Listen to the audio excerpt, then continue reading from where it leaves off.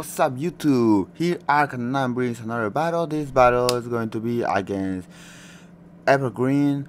You see the team, he has a really good team, and my team don't have any Star Rocker. But before I start with the battle, I want to invite everybody to join my Discord chat in case you want to battle me or battle another trainers, or you might like to join into the tournament and win $50.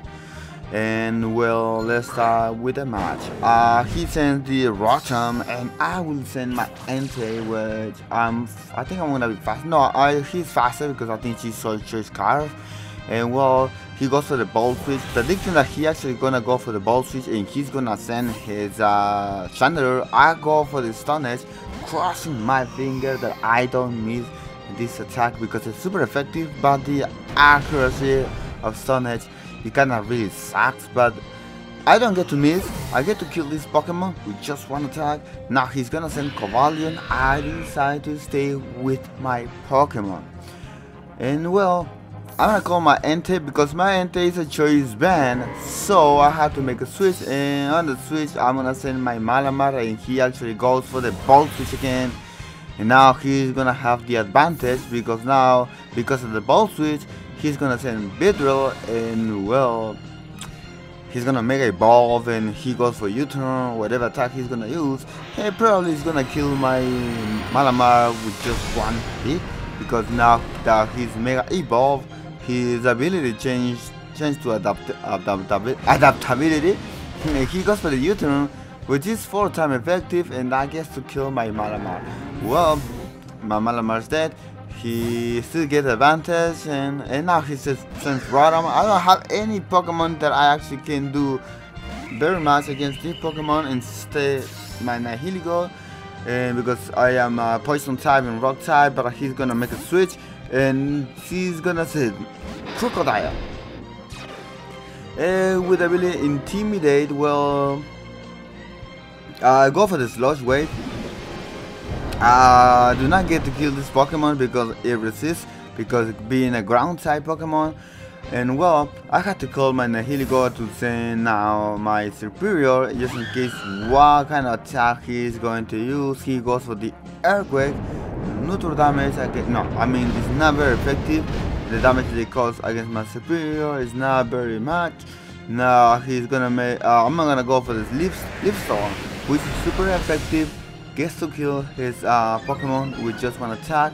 I'm gonna raise my special attack being +2, and now he's gonna use his Beedrill, and well, he's not gonna outspeed my Pokemon, but I know a Leaf Storm +2 it won't be enough to kill this Pokemon because well, he resists 4 because being a bug and poison type, I think so. And well, he goes for the U-turn. It's not very effective against my Pokemon, but it does a really good damage against my Pokemon. Now on the switch, he's gonna send Cobalion, and he goes for the close combat or Stone Edge, whatever, or Iron Head. He's gonna get to kill my Pokemon. I went for Side Shock, trying to make all the damage that I can. And well, Side Shock is like totally garbage.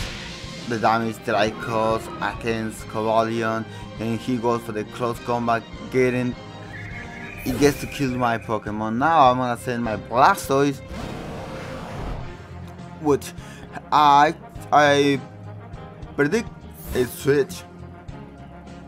He goes for Primarina, and well, actually I think I go for the Hour Spear. I'm not very sure, but I'm gonna Mega Evolve my Blastoise, and he goes for the Primarina, which I don't have any special attack, which is super effective on neutral damage against his Pokemon. And well, Ice Beam is not super effective against his Pokemon. I call my Blastoise to send my own Primarina just in case what kind of attack he's gonna use. And well, he goes for the Moonblast, neutral damage against my Pokemon. And well, he's gonna outspeed my Pokemon, my Primarina. He goes for the Moonblast one more time. Well, doesn't get to kill my Pokemon, my Primarina. I get to survive the attack, and now I'm gonna use my own Moonblast. And well, you know, he's full HP. Do a little more than half the damage. And well, this time the Moonblast of his Pokemon gets to kill my Primarina, and well, you see mine is Blondie and his is regular.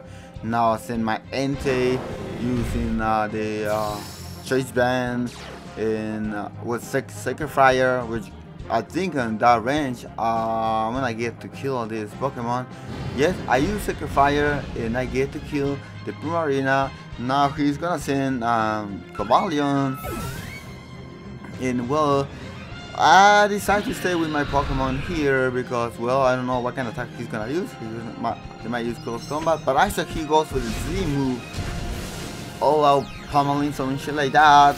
And well, that actually is gonna get, or is gonna be an overkill because, well, that's gonna destroy my Entei with just one attack, and my Entei gets to get killed, destroy, rape. Actually, I was trying to save my Entei for late battle. Now I'm not sending my Blastoise, and well, one of the bad prediction is that I go for the close combat. And now Hashiki goes for the close combat, and well, I go for the Ice Beam, predicting that he actually gonna make a switch because he's predicting he's gonna predict that I go for the Iron Sphere. Well, it's not the case. He goes for the close combat, gets to kill. No, it doesn't get to kill my Blastoise. I survive with 13 HP. I go for the Iron Sphere. Iron Sphere is super effective. Covalion's gonna die. Goes back to the Pokeball. Last Pokemon that he has left, it happens to be Beedrill and Rotom Mow. And well, Poison Jab and that range gets to kill my Pokemon. And then my last Pokemon that I have, it happens to be my Superior, which I don't have any super attack, a super effective attack that can kill the Beedrill. So I just go for the Hidden Power Fire. Super effective, not enough to kill this Pokemon. He goes for the Poison Jab, super effective, adaptability. And well, that gets to kill my Superior, and that's gonna be the battle against Emigran. And well, again, I invited you to join my Discord channel to have some battle against me or the trainers, or join the tournament. You can win some prize. And well, that's gonna be the battle. See you next time, and bye.